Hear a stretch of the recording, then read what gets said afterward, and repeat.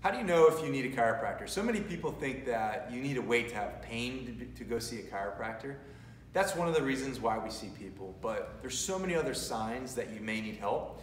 Brain fog, people that just don't feel clear. That's very, very common. If you're not getting good quality sleep and you feel tired, lethargic, you feel like you've slowed down a lot.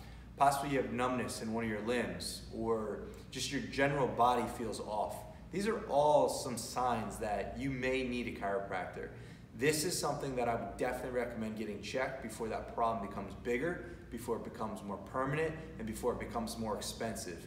Make sure that you get your spine checked, get your nervous system checked, see if you can get your body reset to where it's starting to function great, your body can move well, you can have the energy and the vitality that you had years ago.